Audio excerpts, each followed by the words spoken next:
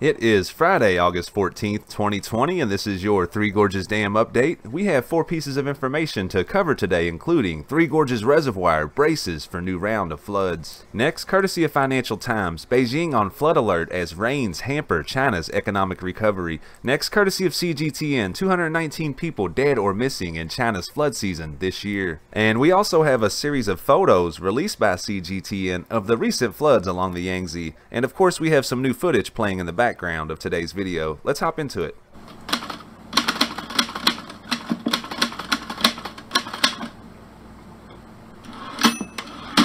And a brief caveat before today's video. While researching for these reports, I come across information from various sources. Just because I decide to include a piece of information doesn't necessarily mean that I agree with it. I like to let you decide for yourself. Moving on. And before checking on the status of the Three Gorges Dam, let's look upstream at the dam in Kuntan, where just yesterday the water level was only 170 meters, but overnight it rose up to 184 meters and the dam is currently discharging water at about 60,000 cubic meters per second. And now let's have a look at the status of the water level at the Three Gorges Dam. The current water level at the Three Gorges Dam is 153.36 meters. The current discharge is listed at 41,600 cubic meters per second, and the current inflow is 59,000 cubic meters per second. It is worth noting that these numbers are released by the CCP. And our first article of the day comes courtesy of China.org. Three Gorges Reservoir braces for new round of floods. The Three Gorges Reservoir in central China's Hubei province is expected to see a new round of floods around Friday. According to a preliminary forecast by the Changjiang Water Resources Commission of the Ministry of Water Resources, the inbound flow of water is to reach more than 50,000 cubic meters per second after continuous heavy rain battered the upper reaches of the Yangtze River. The reservoir discharged water twice on Tuesday and Wednesday to prepare for the inflow. The commission asked the water resources departments of provinces and cities along the Yangtze River, including Sichuan, Shanqing, Hubei, and Shanxi, to further strengthen flood forecasting and early warnings, and focus on flood control of small and medium-sized rivers. And our next article comes courtesy of FinancialTimes.com. Beijing on flood alert as rains hamper China's economic recovery. Beijing is on alert for flooding as China struggles with a series of severe weather events that are driving up food prices and threatening its economic recovery from the pandemic.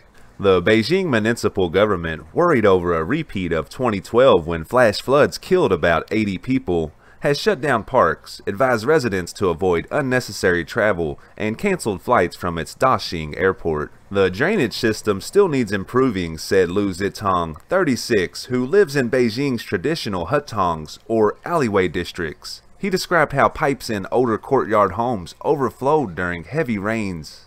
Throughout June and July, southern and central China were hit with days of incessant rain, at levels similar to 1998. When flooding killed more than 3,000 people. The flood has destroyed vast areas of crops. The floods are also threatening the country's north while a typhoon has made landfall on the southeast coast.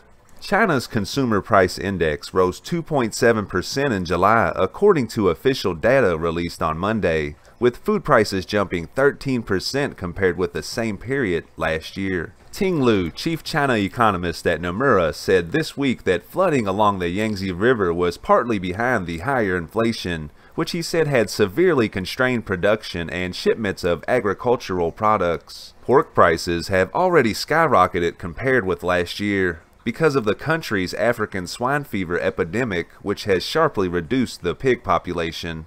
Data from China's Ministry of Agriculture showed that an index of the prices of 28 vegetables was at its highest level of any summer in the past 5 years. Shanghai residents say vegetable prices in local markets have risen 10 to 20% compared with mid-June. The Communist Party has poured billions of dollars into massive infrastructure projects such as the Three Gorges Dam and claims flood control as one of its achievements. But this year's floods have severely tested the government's network of tens of thousands of dams, levees, and dikes along the Yangtze and its tributaries. To protect urban areas, the authorities were forced to channel record-high water levels into downstream flood diversion areas, some of which had not been used in more than a decade, displacing thousands of farmers and ruining their crops. Environmentalists warn that rising global temperatures are going to worsen China's floods.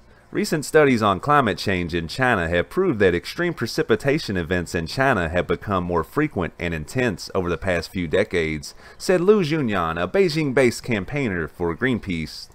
China's cities were unprepared for climate change because urban planning often used historical data that failed to reflect the risks from rising temperatures, Ms. Lu said.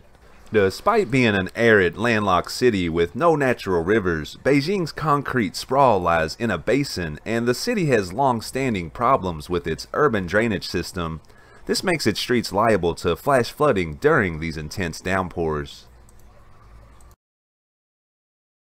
Thank you for watching this video. If you're finding it informative, please consider giving the channel a subscribe.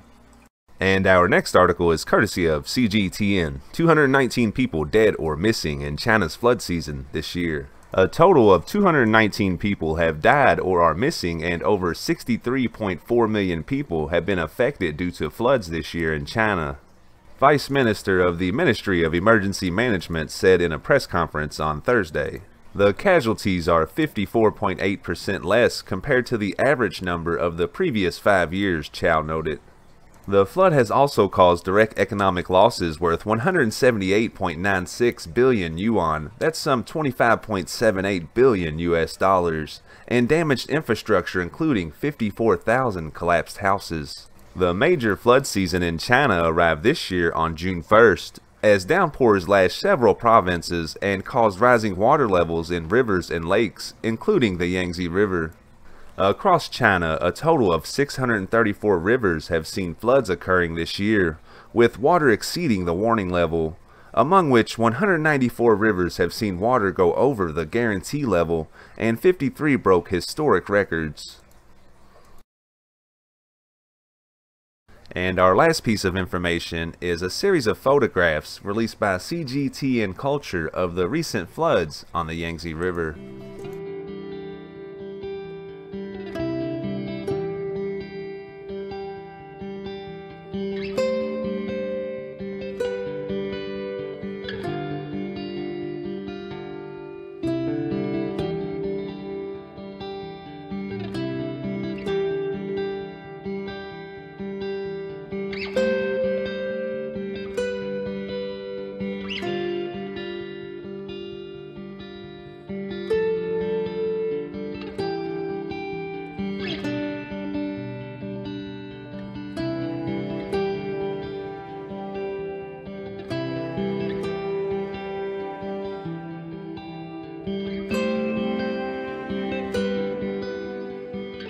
And I think that's a good place to wrap up today's video. I hope that you found it informative, and check back soon for more content.